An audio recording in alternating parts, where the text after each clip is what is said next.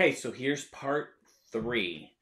We have the base mesh, and now we have the two top mesh pieces that we need to place on the wreath. So that is the next step that we are going to be working on now.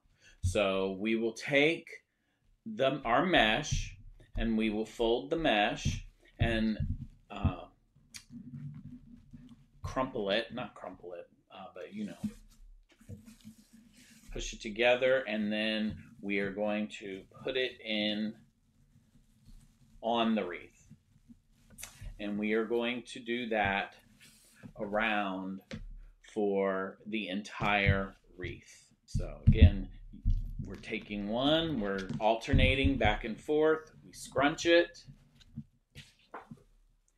and then we place it, and then we twist. So we will do that the whole way around the wreath.